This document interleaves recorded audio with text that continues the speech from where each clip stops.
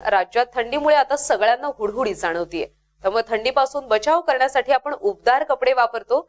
पंढरपुरातही सावळ्या विठुरायाला थंडी वाजू नये म्हणून वेगळा पोशाख केलाय। आता कार्तिकी एकादशी सोहळ्यात विठोबा भाविकांना अखंड दर्शन देण्यासाठी उभा असतो, त्यामुळे देवाचा थकवा जाण्यासाठी प्रक्षाळ पूजा करतात। प्रक्षाळ पूजा झाल्यानंतर दुसऱ्या दिवसापासून आता विठोबाला थंडी वाजू नये म्हणून वेगळ्या प्रकारचा पोशाख घालण्यात आला आहे। पहाटेच्या महापूजेवेळी देवाला निळा आणि लाल रंगाचं पितांबर तर मखमली रंगाची अंगी परिधान करण्यात आली आहे। थंडी वाजू नये म्हणून विठोबाच्या कानावर कानपट्टी देखील बांधण्यात आली आहे। पोशाख परिधान केलेल्या देवाच्या अंगावर गुलाबी रंगाची उबदार शाल ठेवली आहे। रात्री शेजारतीनंतरही देवाला उबदार पोशाख असतो। आपल्याप्रमाणेच देवाची काळजी घेण्याची परंपरा पंढरपुरात गेली 28 युग आहे। साधारणतः वसंत पंचमी पर्यंत देवाला असा पोशाख असतो।